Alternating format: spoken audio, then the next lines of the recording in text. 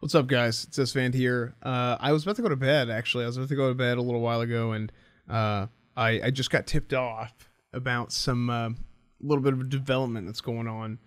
It looks like, so for those of you who don't know, the classic demo became available for like pre-download. It became unencrypted or whatever yesterday. So people started downloading it, and of course, people have found a way to kind of finagle their way in and take a gander at some stuff. So I was sent some screenshots, and I thought it would be cool if we went ahead and looked at them. So, without further ado, let's take a look at some of these guys. These were sent to us by a viewer, and so this is the level 58 plate gear. So this is actually the this isn't the updated blue set. So I don't know what this means. Does this mean that they're going to have the original honor sets in the game whenever the honor system's implemented? Or it could just be happenstance because the original set remains in the game, and in other versions of the 1.12 client, you're able to still keep you're able to still keep the level 58 gear. It doesn't upgrade. It's just a separate set. It's not the same. It's not the same item ID. So I don't know. I mean, yeah, I don't know. So just something interesting to think about. A development to keep your eye on. I've looked at these before this video, by the way, just so I can kind of get an idea and see if this would be worth making a video about. But it looks like this is, you're outside Nax right here in these screenshots. Actually, you're outside Nax right here in these screenshots. However, there is no necropolis. This could be a sign of progressive raid content. The necropolis isn't actually out there, so maybe this is an early sign that they will actually have progressive raid content. This is something that I think that they're going to confirm for us at BlizzCon, but who knows? Might have just been tipped off a little bit here. Right here is the flight path. This is where your flight lands in Thorium Point in Searing Gorge. So what this probably means is that there's likely going to be a little quest hub here. So this is the quest hub, if I remember correctly. The quest hub in Searing Gorge right here is added later on in vanilla, and the fact that this flight path is here leads me to believe that they're probably going to have these quests in the game from the beginning, which is fine. This is how private servers have done it. This is just historically how it's been done in recreations of vanilla. So not surprised to see this, but I thought it'd be something worth looking at. I think it's just something cool more than anything. I think these. I mean, he was just taking screenshots of the original character. Let's look at these. Let's look at these. Yeah, just pictures of the original characters. So these are the models. These are the models. There's the undead. Tauren, freaking guy, has his eyes closed for the picture. Unbelievable. Troll, females. Equal opportunity. Okay, good. Something interesting here. I mean, you guys will notice classic logo right here. WoW Classic. Okay. Oh, Spirit of Aqua Menace. So check this out. I actually talked about this item in my progressive itemization video. In my opinion, I would like to see progressive itemization. But this, I believe, gets updated in the 1.3 patch.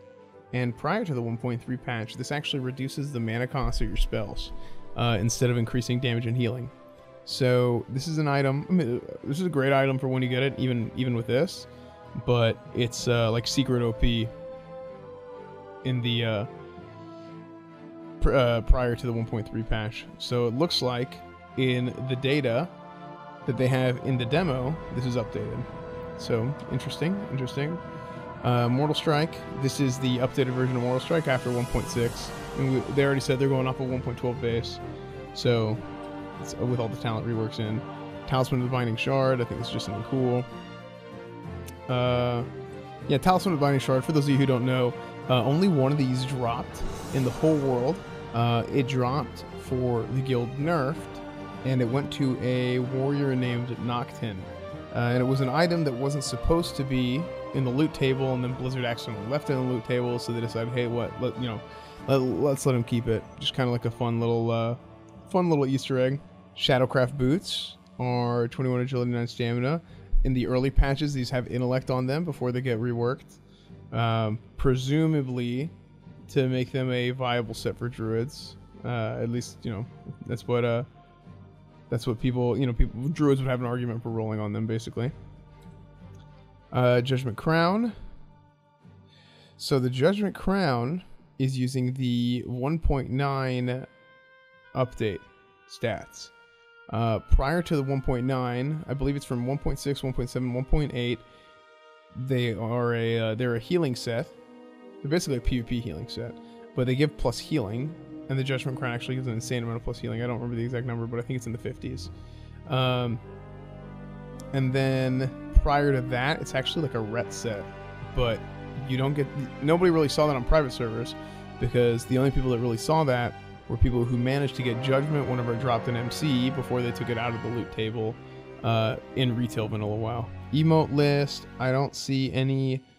I didn't see any new emotes or anything here. This looks like all the old emotes. Honor tab is grayed out. Thought this was interesting. The honor tab right here is grayed out. I thought this was interesting. The honor tab is grayed out. So what could this mean? Could this mean that the honor system is disabled for the demo? Could this mean that the honor system is not going to be implemented right from the beginning? Who knows? I think there's a lot that could change with the demo. I think there's a lot that could be either specific to the demo or stuff they haven't decided yet and could change between the demo and the release of the actual game. But I do think that's interesting, the fact that the honor system is grayed out. Or the honor tab is grayed out.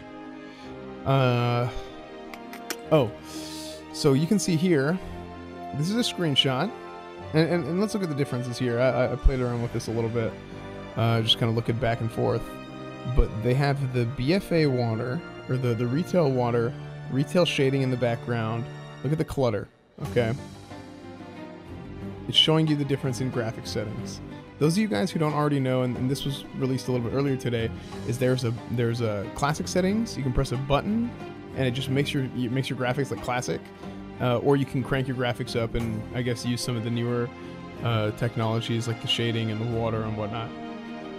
No new models. I didn't see any options for new models in these screenshots, so I'm assuming there's not going to be any new models, but updated graphics. My kind of rule of thumb with like updated textures and shaders and stuff like this, the textures and shaders and stuff like that doesn't particularly give you a competitive advantage if you're using the BFA versions or anything like that. It's not new animations, it's not new models, it doesn't change the feel of the game for anyone other than it's client side, right? And it doesn't give them an advantage to use them as opposed to using the classic look, right?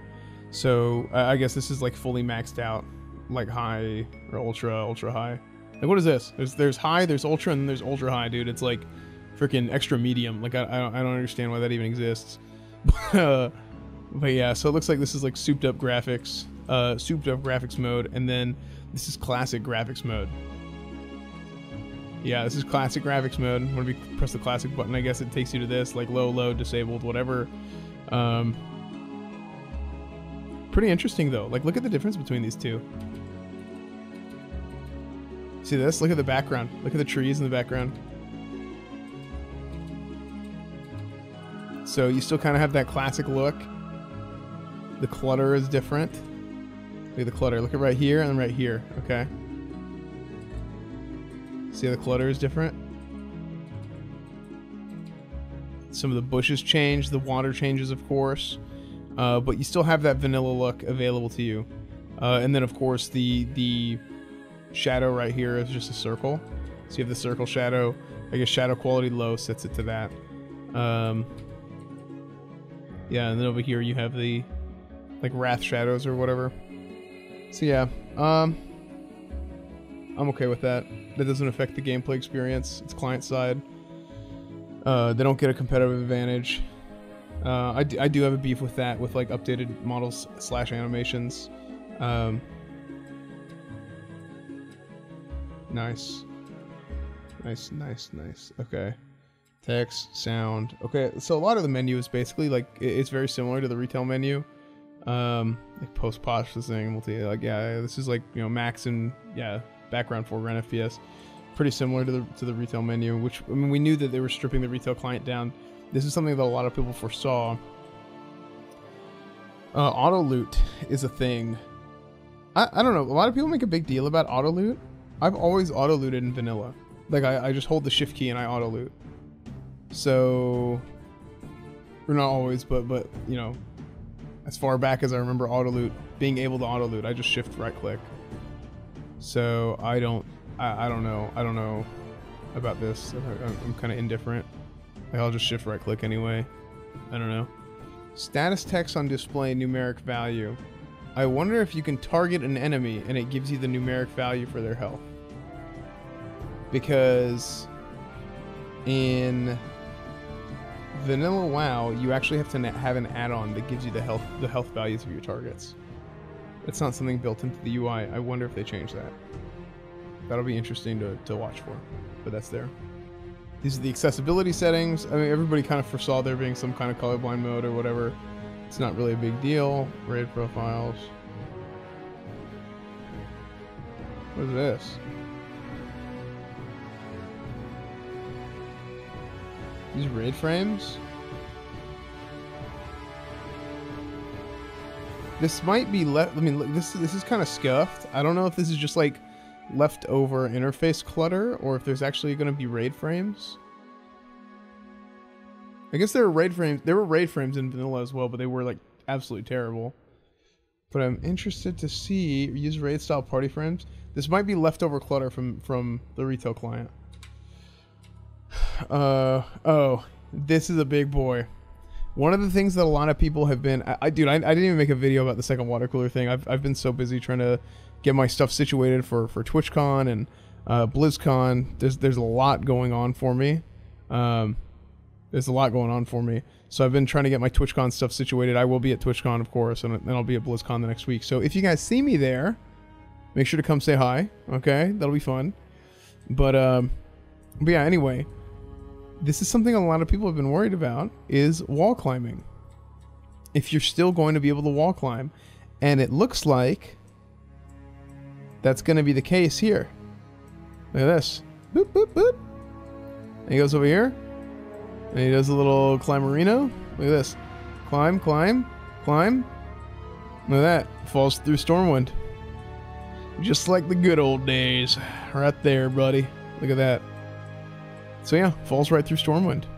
What else here? Icy Blue Mechanostrider. Oh, okay. So something else that is a this is a big boy right here. Requires Mechanostrider piloting 1, not riding skill.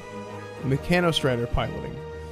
The system was changed in Vanilla WoW. The early mount system, I guess, mount training system in Vanilla WoW was different than it was later on in Vanilla WoW. Originally, you paid very little for the training, and then you paid a lot for the mounts.